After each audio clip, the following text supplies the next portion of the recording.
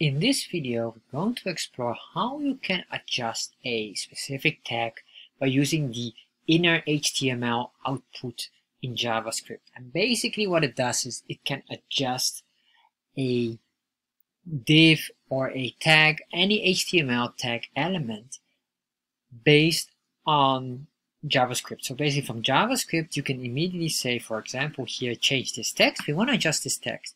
With JavaScript, we can pinpoint this specific tag, and then we can indicate what text we want to have instead of whatever it is in here. So it overrides this text here. So let's explore how we can do this. And a quick note, if you're interested in learning how to use Chart.JS, check out my Udemy course in the description box. In there you have a link. Click on that link and you can find a complete course about Chart.JS. Alright, so let's start and explore now our InnerHTML output tag. So how can we do this? Well, we have here a HTML file here, and in here we have the script tag for JavaScript, and that's where we're going to start. To do this, we need to know how we pinpoint the item here. To pinpoint them easy, we're going to use an ID on this paragraph. So basically this one here, this text, will be adjusted because now we can pinpoint which part we want to adjust. So we say here an ID. We will say that this is a change text. That will be the ID.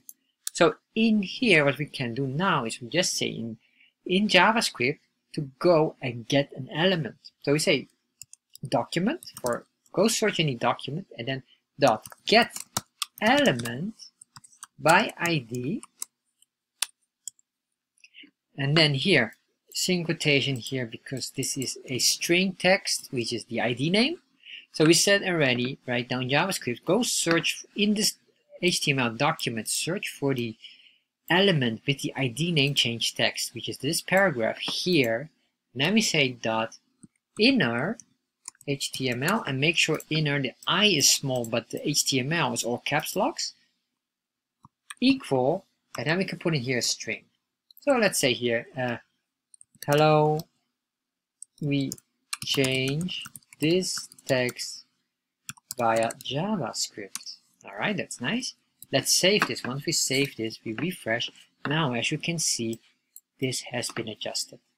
And that's exactly what we want. So this is basically how you adjust this. But imagine maybe we don't want to do it like this, but only by clicking on this button here, and then we pinpoint this. So basically what we need to do now is then to communicate in HTML and JavaScript that this button has a function. So the moment we trigger it by clicking on it, then this will be triggered. So basically this command will be triggered if we click on the button here. So let's start and do that. So how we can do that is, first of all, create again a variable, or we create a variable. This is a const variable, and this, let's give this a ID name first. This button needs to get an ID name so that HTML understands that if we click on that, JavaScript will find that trigger, or understand this is a trigger to do something. So this is the reason why we're going to do that. So we say here, I'll give it a name trigger. Alright, so we say here constant trigger equals document dot get element by ID. Yeah, so this constant is basically again the element by ID of trigger, because that's the trigger. And then we say here trigger. So the moment we trigger this by clicking on this, or how will we trigger this? By clicking on it, mouse over, hover, whatever. Yes, so in our case here, by clicking on the button. So we say here, we're going to give it an add event listener. So trigger.add event listener. Alright, make sure you spell it correctly.